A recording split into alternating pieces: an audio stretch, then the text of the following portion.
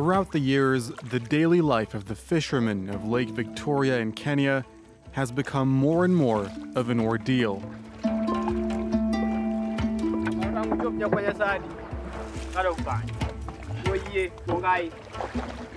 The reason behind this, the invasive water hyacinth, which makes access to the lake very complicated.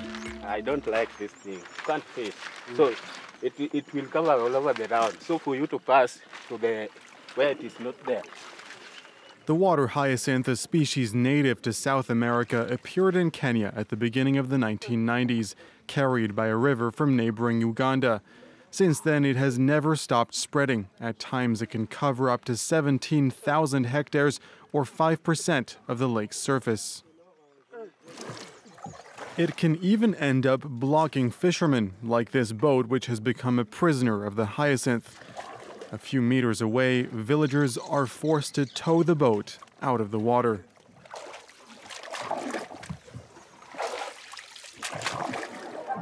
As a result, the fishing sector is in distress. Production has dropped 30% in the past 5 years, and a number of small piers like this one have had to shut down.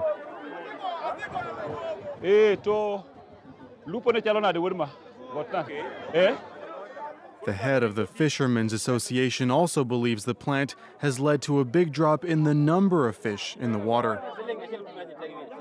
With the water hyacinth and low oxygen, it is very difficult for the fish now to go through the natural biological process of reproduction. If nothing is done, then it's terrible because the lake is dying.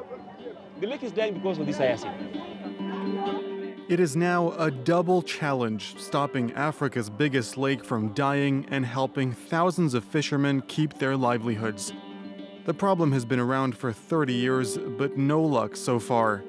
According to this researcher, it's because the number of hyacinth plants doubles every 2 weeks, faster than any other plant. It's impossible to eradicate. What we can only do is to control. People have to learn to live with it. And by living with it means looking for alternative use. For the past year, these 24 fishermen have realized that removing the hyacinths from the lake could also be profitable. It was a disaster for a long time before discovering that it can be used economically. When they can't get onto the lake, they're paid to collect the hyacinths, around 10 cents per kilogram.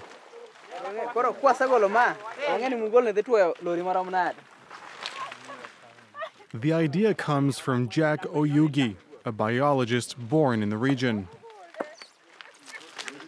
During the dry spell periods, you can also find animals trying to graze on the leftovers of water hyacinth. So this gave me the challenge that the animals can feed on this hyacinth, but there's something which is hindering them from not feeding fully to the hyacinth. After many years of research, Jack Oyugi was able to figure out a way to transform hyacinths. And it all happens in his little factory just a stone's throw from the lake. The plant must first be dried for a week before it's reduced to powder in this machine. Now we are using a hammer mill to break it down to a powder. So the powder is used to produce animal feed by mixing with another raw material. The hyacinth contains proteins that allows it to be used instead of soy in the production of animal feed. Now this is a mixture, the complete feed. This for poultry meal. The business offers products that are up to 30% cheaper than its competitors and is already profitable less than 2 years after it was launched. Learning to live alongside the water hyacinth and turning a profit, a challenge for all of Africa. The plant is found in more than 20 countries across the continent.